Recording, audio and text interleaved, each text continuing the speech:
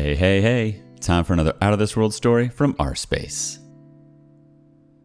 Cheating baby mama gets me wrongfully arrested and tries to steal the kids, so I did this to her. Y'all, she has done me dirty time after time for years. When we first met, she was talking about having a baby like the first weekend.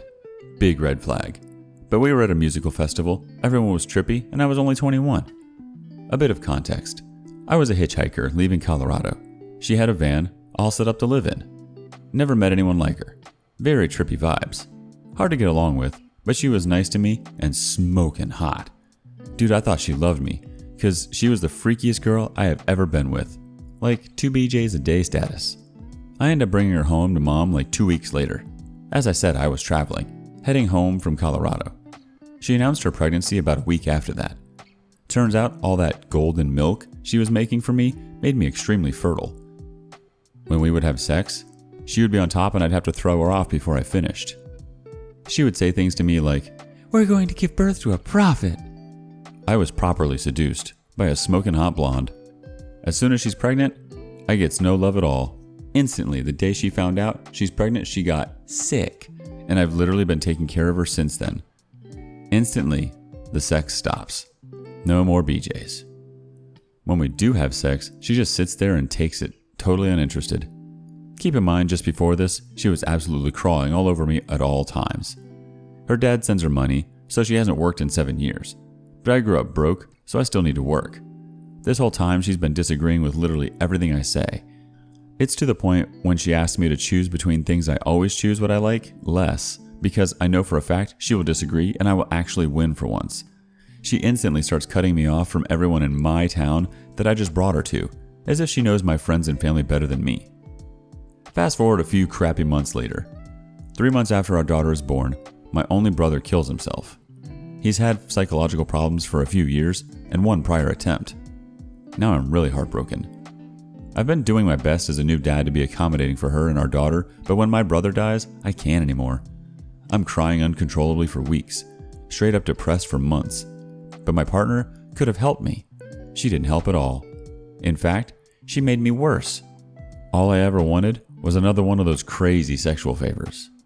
But 2 weeks after my bro died, she was tired of seeing my mom. She wouldn't allow my mom to see the baby. She told me I had to choose between my mom or her. She's totally cut off from seeing her only living son by a girl she just met less than a year before. If I was caught texting my mom, it was like I was cheating on her. "How could you lie to me?" Took me way longer than it needed to for me to get over my brother's death. Then, 5 months after my brother died, one of my best friends also committed suicide. Fast forward another few months. I can't deal with her crap anymore. Constantly arguing about nonsense crap like why it's bad to use metal eating utensils. I'm jobless at the time, comfortably selling weed. Got baby mama all up my case nonstop, still dealing with these huge deaths, and another best friend goes to jail. And I got robbed for like $400. I decided to travel again before I ended up dead or in jail. Greatest experience of my life. So much healing. Millions of hippie chicks trying to jump my bones. Nah, I'm a married man. Sorry, ladies. 3 months later, I'm home with a newfound love of life. She puts a quick end to this. She purposely picked fights with me just to say, "Ha, you're not a changed man," getting me all riled up about stupid crap constantly. Fast forward a couple of months. We travel together with baby, just like old times +1. Every time we go to a beautiful hot spring or place in nature, she refuses to leave the van and gets mad at me for leaving her in the van. I'm just like, dude, we didn't drive all the way across the country to stay in the van. I just drove 5 hours to get us here. I'm gonna go see the dang waterfall. She's not happy traveling in a van like she used to be. She leaves, flies back home with the baby. I'm still out west trying to work on weed farms to make some money for the fam. Pretty sure it's at this point she cheated on me with her ex in her hometown. Can't prove it though. But when I came home, her lady parts felt like someone else was there. She claims she used a cucumber. But when you know, you know. F it, whatever. There's been all sorts of crap since then. We never figured it out. Let's keep traveling. Boom, another baby. Back home we go. Start driving Uber. Millions of chances to get laid. Seriously. Ladies just throwing themselves at me every weekend. Turn them all down. Some BS happens. I literally don't remember. She kicks me out of the house. Doesn't respond for weeks. I keep sending her money. Turns out she left. Back up north, at home, with her family and my babies. Probably cheating again. But who's paying her rent? Some hippies I've never met in the 5 years we've been together are staying in our house with their kids and 2 dogs and a cat. I tell her if she doesn't come back, I'm pressing charges. She comes back and promises she's going to change and get a job and be nice and all that BS. But now she's sold the van and wants to be a good hippie, so we aren't driving anymore. Bikes only. Which of course means I ride the bike everywhere while she sits at home and complains.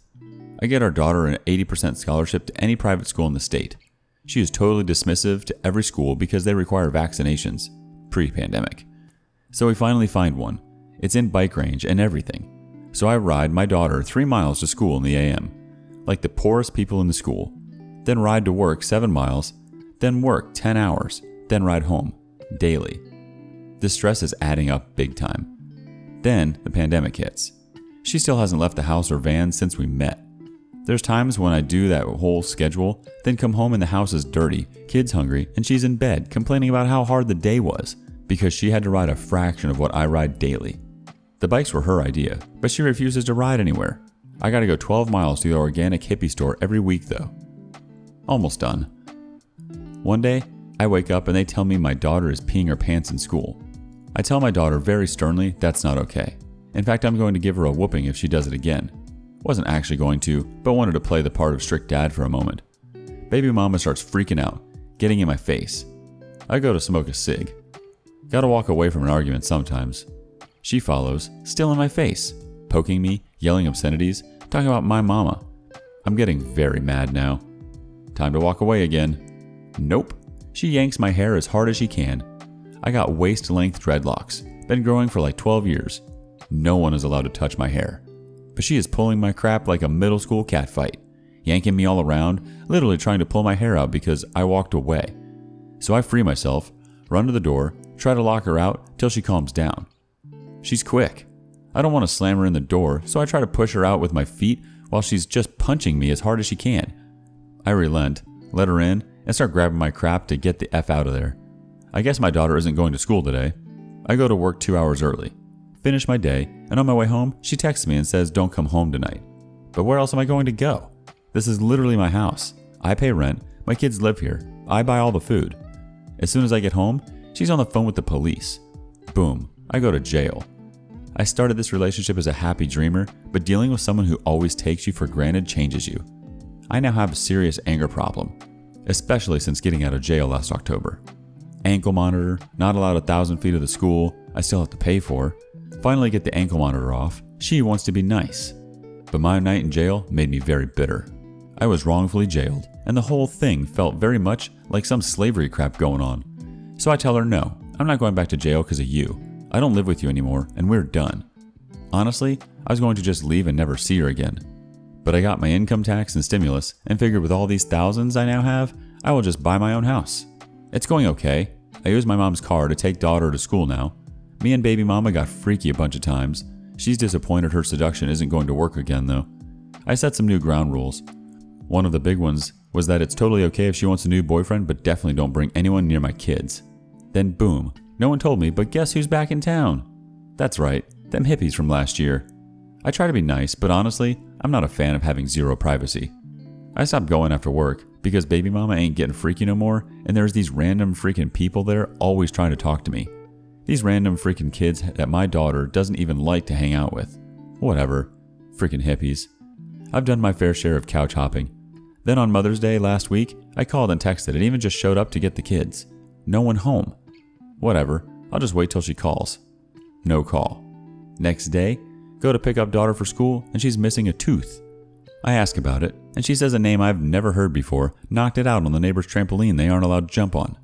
She said it was bleeding and it wasn't ready to come out.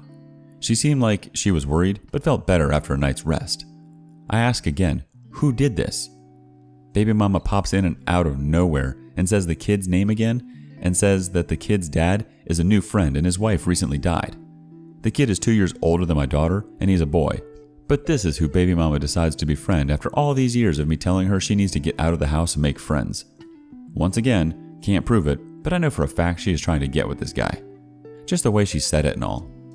Also, the fact that she's a parasite, and this poor guy with a dead wife is a perfect target compared to me, the angry black man. So I walked away, went to the car and just tried to not freak out, lest I go to jail again. I take the daughter to school, go back to baby mama's house and start snapping. Remind her I said not to bring a romantic potential around my children. Remind her of all the female friends she cut me off from over the years. If I even mention a girl's name, it's a fight. So I confront her and the hippie roommates and say I'm going to get them kicked out. Hippies talk crap back, obviously don't know me, and say, she can have a boyfriend if she wants one. This is when I see red. I'm about to start decking hippies. In my house, where my name is still on the lease. This dude that don't know my last name want to tell me it's okay for my baby mama to have a boyfriend in my freaking house? So I left before I got arrested for doing something stupid. I blocked her number. Haven't talked to her in a week. Got a text from the teacher. Apparently, she's not taking my daughter to school for a week straight, and the teacher is concerned. When the lease ends in July, I'm taking my name off. Then I'm going to report baby mama to the landlord. Get her evicted, and take full custody of my kids because she's homeless. Tell her to go live with her new boyfriend or them hippies in their van. It's so important for her to be with these people instead of calling me back. Do her like she's done me a million times. Kicked out, can't see her kids, and don't know what to do. I can honestly say I was much nicer before we met. She's turned me into the devil. It just happened tonight. So we've been fighting. Long story. Check my history for the long version and confessions. She had me wrongfully arrested. Now I can't forgive her. We get in a fight the other day because I have suspicions she's seeing someone else. Don't talk to her for a few days because I have a temper and I need to cool down. Get a funny feeling tonight, so I drive by her house. No cars. Lights are on. Strange. I creep up to the windows. Looks empty. Go in the backyard to enter the house. My name's on the lease. It's cool. Her roommates see me and tell me she's not here and they thought she was with me. I asked where's the kids. The oldest is sleeping inside by herself while she has my baby boy out there at some stranger's house. Needless to say, I scooped up my daughter and brought her back to my house. Now I'm sure my baby mom is going to call the police and I'm going back to jail this week.